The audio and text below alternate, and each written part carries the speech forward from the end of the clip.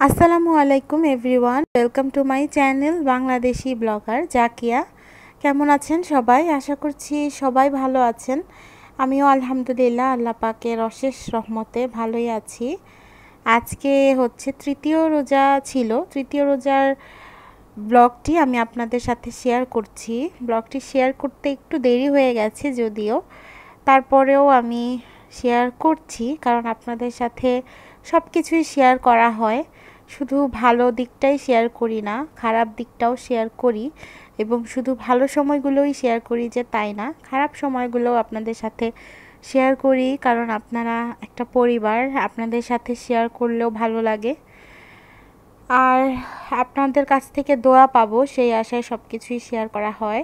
তো এটা হচ্ছে ইফতারের আয়োজন চলছিল সেই সময়। তো আর হচ্ছে রান্না বান্নাও করছিলাম তখন দুপুর টাইম, দুপুর 3টা অথবা বিকেল 4টা এরকম বাজে। তো আজকে ইফতারিতে আমরা হালিম করেছিলাম। হালিমটা বাসায় করা হয়েছে, রাঁধুনি হালিম মিক্স দিয়ে বাসায় তৈরি করা হয়েছে। হালিমটা আমার শাশুড়ি মা রান্না করেছে, আমি এত ভালো মতো পারি না, মাই রান্না করেছে। আমি আসলে ওইভাবে কখনো ট্রাই করিনি, বাসায় করলে হয়তো বা পারবো। আর এদিকে আমি রান্না করছি হলো বিফ রান্না করছি, আজকে গরুর গোস্ত রান্না করছিলাম আলু দিয়ে একটু মাখা মাখা করব। তো এটাই কষাচ্ছি আমি মাংসটা।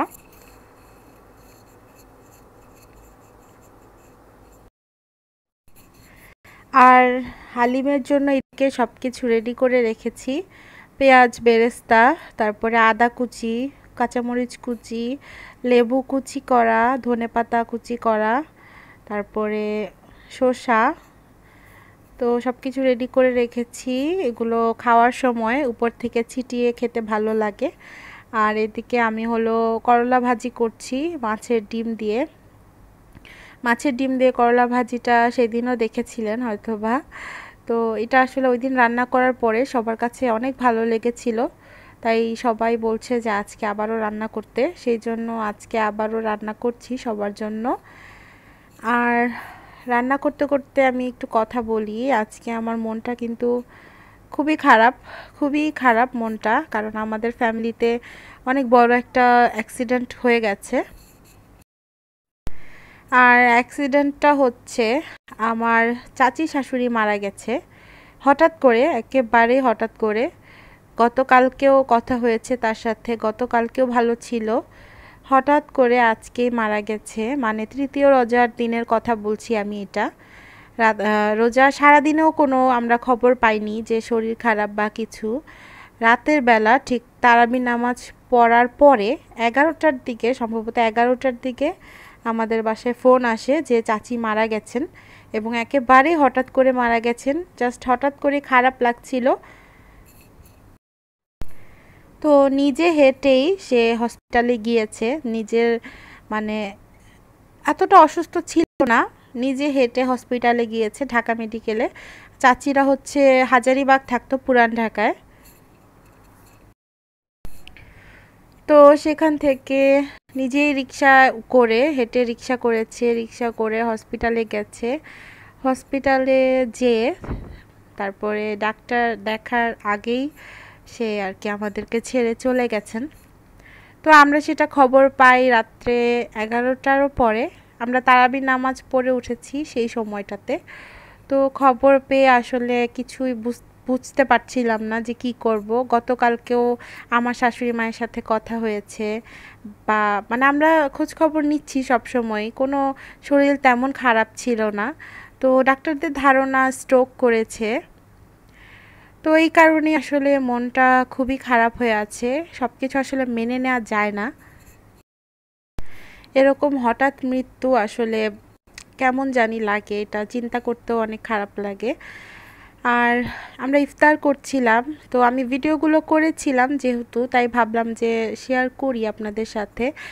আর তখনও কিন্তু জানতাম না কিছুই। আর আমার বারবার মনে হচ্ছিল যে এই সময়টাতেও চাচি বেঁচে ছিলেন, এই সময়টাতেও চাচি ছিল আমাদের মাঝে, কিন্তু এখন আর নেই। তো এটা ভাবতে ভীষণ কষ্ট হচ্ছে। তো আপনাদের কাছে আসলে শেয়ার করার উদ্দেশ্য আমার একটাই, সেটা হচ্ছে আপনারা অনেকেই আমার ভিডিওটা দেখবেন, অনেকেই দেখবেন আমি জানি। তো আপনারা সবাই একটু দোয়া করবেন যাতে আল্লাহ পাক আমার চাচিকে বেহেশত নসিব করেন, তার কবরের আযাব যাতে মাফ করে দেন, কবরের 3 প্রশ্নের জবাব যাতে তার জন্য সহজ করে দেন। আপনারা সবাই দোয়া করবেন, আল্লাহ কার হাতের উসিলায় দোয়া কবুল করে নিবে। তো সবাই দোয়া করবেন আমার চাচির জন্য, তার আত্মা যাতে শান্তি পায় সেই জন্য। আর সবচেয়ে বড় কথা, চাচি কিন্তু অনেক ভাগ্যবতী। ভাগ্যবতী না হলে এমন একটা দিনে তার মৃত্যু হতো না। একে তো জুম্মার দিন ছিল, তার উপরে রোজার দিন, রমজান মাস, রহমতের 10 দিনের একদিন। তো এটা আসলে অনেক ভাগ্যের একটা ব্যাপার, আল্লাহ পাক তাকে অনেক ভালো দিনেই নিয়ে গেছেন। এরকম দিনে মৃত্যু হওয়াও আসলে অনেক ভাগ্যের ব্যাপার। তারপরেও আমরা আসলে মেনে নিতেই পারছি না, কারণ এরকম সুস্থ একটা মানুষ যদি হঠাৎ করে চলে যায় এটা কিন্তু মেনে নেওয়া যায় না। আর চাচি আমাদের ভীষণ ভীষণ আদর করতেন, ভীষণ আদর করতেন। আর চাচির সন্তানরা আছে, তারাও মা হারা হয়ে গেছে। চাচির 3 মেয়ে আর একটা ছেলে। তো তারা বড়, মোটামুটি বড়ই, বিয়ে হয়েছে সবার। তো তাদের জন্য দোয়া করবেন, আল্লাহ যাতে তাদেরকে ধৈর্য দান করে। তো আমরা তো রাতে খবর পেয়েই সাথে সাথেই চলে গেছিলাম ওখানে। তো ওখানে যেয়ে চাচিকে হসপিটাল থেকে নিয়ে আসা হয়েছে, তারপরে গোসল করিয়ে তারপর জানাজা পড়ানো হয়েছে, তারপরেই তাকে দেশের বাড়িতে পাঠানো হয়েছে। চাচির বাবা মায়ের কবর যেখানে আছে সেখানেই আমাদের চাচির শেষ ইচ্ছা অনুযায়ী ওখানেই তাকে দাফন করা হবে।